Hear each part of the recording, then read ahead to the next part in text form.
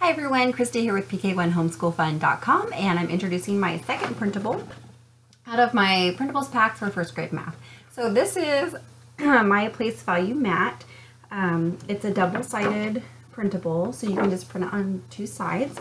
And I made this to be more of like the first side more of like an introductory tool to introduce the concept of place value. So this mat I have laminated, so I got the glare there. So this mat I've laminated, you can put it in a sheet protector or you can put it in one of those laminating pouches. I'm not quite sure what they're called, but I think I have a link on the product that I'm thinking of on my blog here.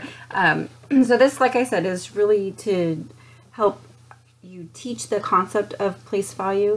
And this really came out of a need that I had with my daughter. She was just struggling with the idea of place value. So, you know, we had a number and then we needed to work on that number to figure out the tens and ones.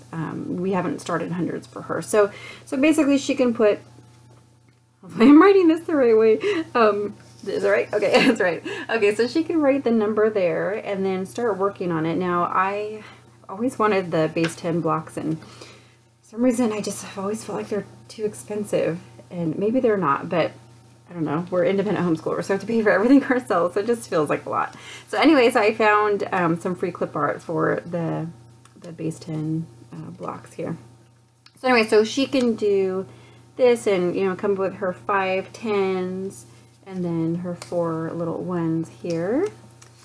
And then for some reason, just the concept of writing the number here, building it with the blocks, and then rewriting it on her worksheet. We do Horizons Math, and you know, they have a lot of questions for her kindergarten math, and then of course first grade she's going into the hundreds. Just that, for some reason, that process of writing the number, building the number, then writing the number again in the tens and ones column really helped her solidify that idea of place value, and she was struggling with it for a really long time.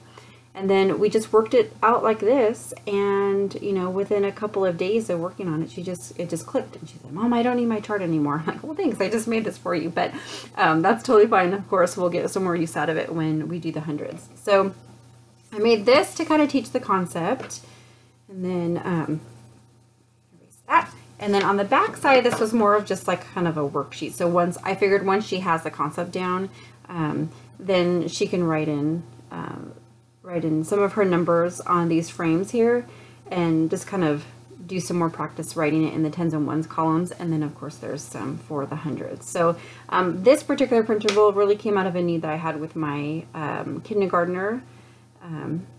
And so I kind of built it or created it for her learning style. So hopefully somebody out there will find it useful. I think it's helpful at least to present the idea and to start teaching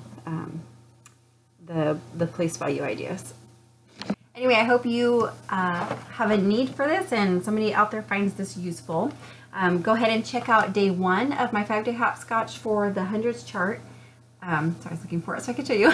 The hundreds chart is the day 1 printable, and then tomorrow for the day 3 printable, I have another place value. It's a place value, I'll tell you now, it's a place value flip book. So that one's really fun and pretty easy to put together, which is kind of neat. So come back tomorrow and snag some more free printables. Thanks a lot.